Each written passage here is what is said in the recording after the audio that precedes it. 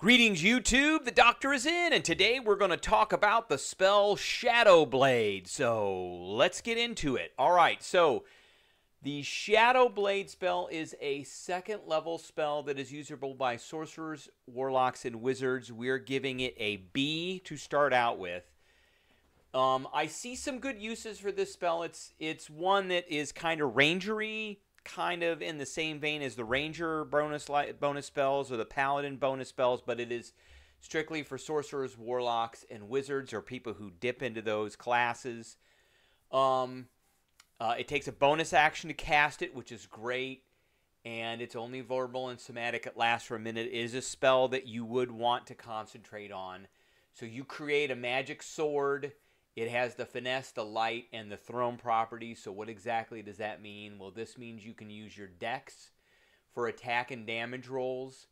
It's easy to handle, which means you can fight with two weapons. So you can have another weapon in the other hand, but it can't be this one because you have to concentrate on this one.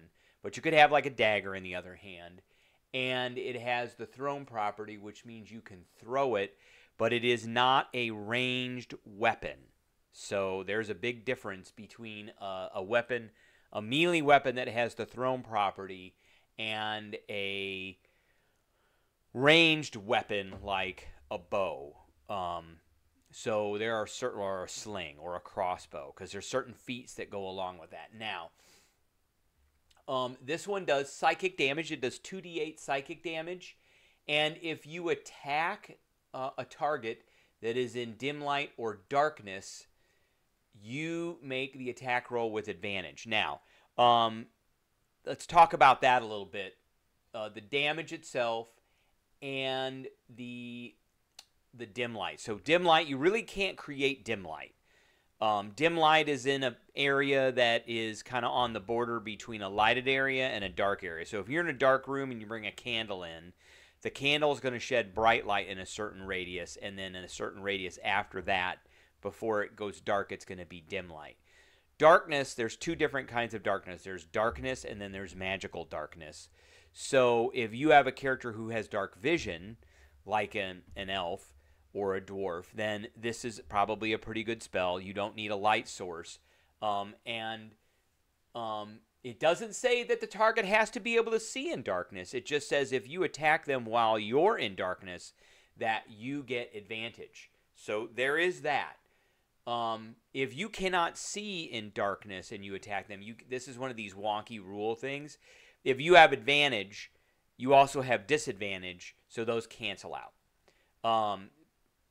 Particularly if the thing also can't see. Now, what classes, first off, do I think that this is worth upcasting, and who do I think should use this? So, because it is usable for sorcerers, warlocks, and wizards, I really don't see sorcerers using it. I really don't. Hexblade warlocks already have their weapon, so it might be okay with that. The only instance I see, or the only class build I see using this is the Bladesinger wizard. And Bladesinger wizards have a tendency to have pretty high dex anyway. So if you have a blade singing wizard, then eventually you're going to get 2 attacks at 6th level, and you're going to get a bonus to your intelligence, so it behooves you to have a high dex as well. And then with that, you have advantage on dex acrobatics checks. So with that dex bonus, because this is a finesse weapon, you're going to be able to use this weapon with dexterity. So there is that. With the 2 attacks, it does 2. This one is a magic weapon. It does 2d8 psychic damage. Very little is resistant to psychic. So, and you can upcast this. Now, is it worth a Bladesinger to upcast this? Absolutely. You only need to upcast it once, and it does 3d8 damage, which means if you hit twice around, that thing's going to be taking 68 damage every single round.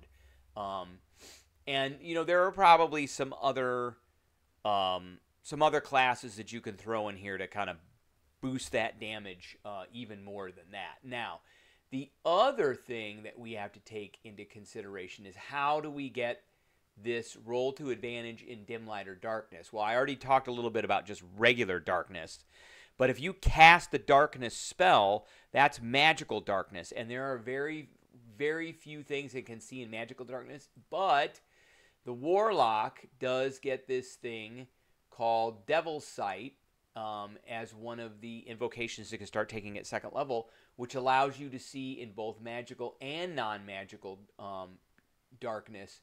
So there is that. So you could do a blade singing wizard who has 2 dips into warlock, and I would suggest taking the Devil's Sight.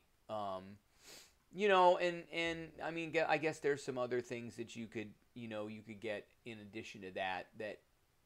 You could look around to see.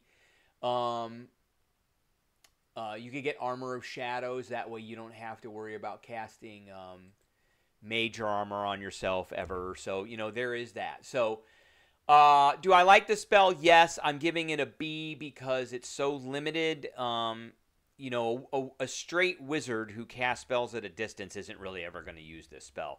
But a blade-singing wizard is going to use this spell, and a blade-singing wizard who can cast darkness and has a couple of levels of warlock with Devil's Sight is definitely going to use this. So, all right, don't forget to hit that subscribe button. Don't hit that like button. If you have any questions or comments, put them in the comments below, and I will catch everybody later.